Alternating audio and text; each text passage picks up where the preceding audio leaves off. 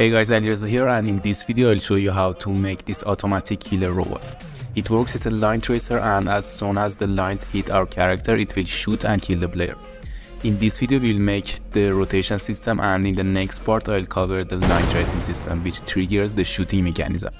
It's not a complicated blueprint and it can be done with just a couple of simple nodes. So let's jump right in and get started.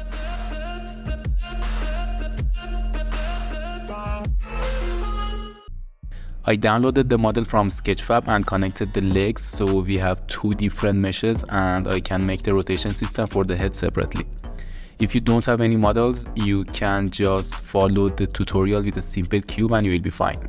Alright, now let's create a blueprint, and here select actor. Let's name it robot and open it up. Here I'm gonna add two static mesh components, and here in the details tab I'm gonna select the legs for the first one and the head for the other one. Let's scale them up to make them a little bigger, and then let's drag the blueprint into the scene.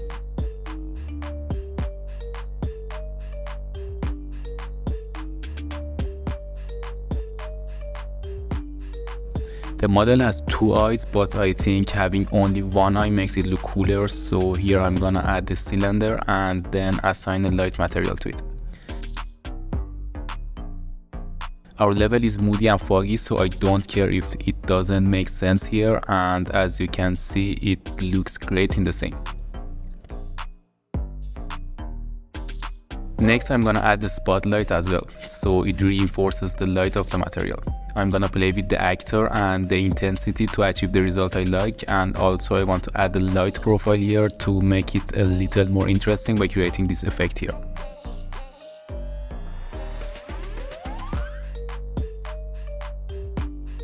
Also make sure they are both a child to the head static mesh, so when we make it rotate, they rotate with it as well.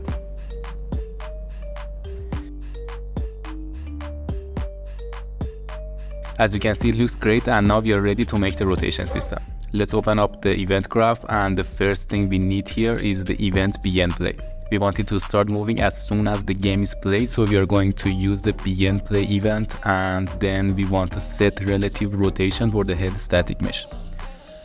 So add set relative rotation and make sure the target is the static mesh we made for the head. Here we can set the value for the rotation, but if we do it this way, it will snap to its new rotation and we won't be able to see the rotation smoothly. Here we need a timeline, so let's add it to the event graph, and what it does is that it outputs the values incrementally so the movement can be smooth and look natural. Let's open it up, and then let's make a vector track. This here is the length of the timeline and impacts the speed of the rotation. Here in our case 5 seconds works fine, but of course based on your project you can go with different values to change the speed of the rotation. Now let's right click here and add a key, and then add another one at the end of the timeline as well. The first point is the value for the beginning of the rotation, and I want it to start from -50, and obviously the time should be at 0.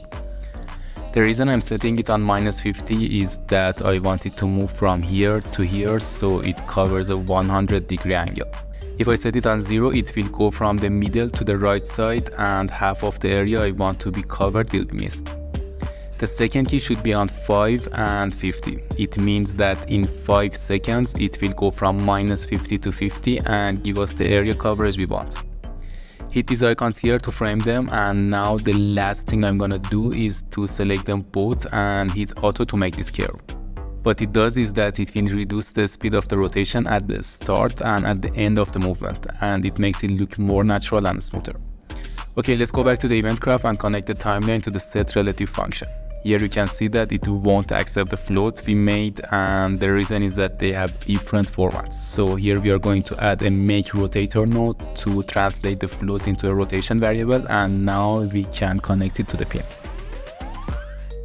We also want the rotation to be around the z-axis, so let's disconnect this one here and connect the output to the z-axis, and now we are ready to go. Let's compile, play the game, and now as you can see it's rotating from -50 to 50 and works perfectly. The next thing we are going to do is to make it go back and repeat the rotation. In order to do that, just copy everything here so we can make them work like a loop. The way we want to connect them is that after the first timeline is finished, we want to start the next timeline and reverse it from end.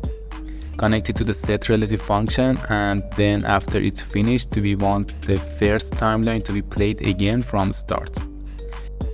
That's how it should look like, and now you can see that it goes back and forth between -50 and 50 degrees and works as we wanted. Another thing we can add here is to make it stop at the end and wait for a second and then start rotating again.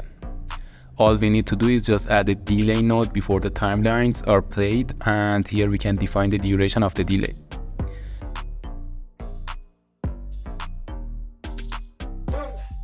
What this means is that when we play the game, it will rotate from -50 to 50 degrees, then wait for 1 second and then go back. Then it will wait for 1 second again and repeat the rotation. And as you can see, it's working perfectly. It looks great, and we have done the first part of the job. That's it for this video, and in the next part we are going to create the line tracing system and the shooting mechanism. Thank you guys for watching. See you in the next one.